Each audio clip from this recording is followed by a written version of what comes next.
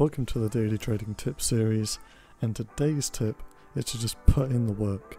Nothing's going to come for free, especially when it comes to learning how to trade, so put the work in. Backtest strategies, learn from other traders, and it will eventually turn into confidence and hopefully a profitable trader.